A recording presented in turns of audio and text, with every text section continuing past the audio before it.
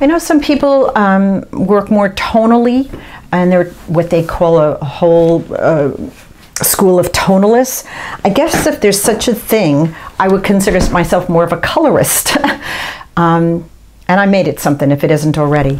So I wanted to just point out blue and orange where they're sitting next to each other. They look very colorful, very vibrant. They're really, really singing. And yet right here, where some of that blue and orange got into each other, which to me is just beautiful watercolor, it sort of dulled it out a little bit. And that is how I created this whole area underneath of the bird's nest, is with those two colors. Those complementary colors of blue and orange. They're just a little bit more mixed here than they are here. And that's a nice way to get your painting to look very painterly. Now I want to show you another one here, which is pumpkins. And I mentioned we're going to be doing a lot of those. I'll be definitely demoing these. But I want to show you here is how to use color wheel to your benefit.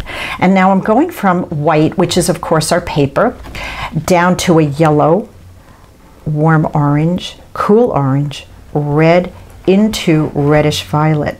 So I used not more orange to get me there, but I used both sides of the color wheel to get me there, and then the violet to create that nice shadow.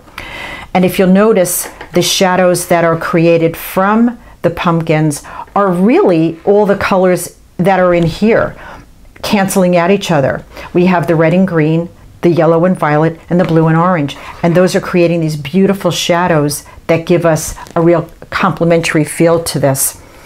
And here, complements sitting next to each other, orange and blue. Perfect opportunity to use complements in both ways, in muddying up and in making them really spark next to each other.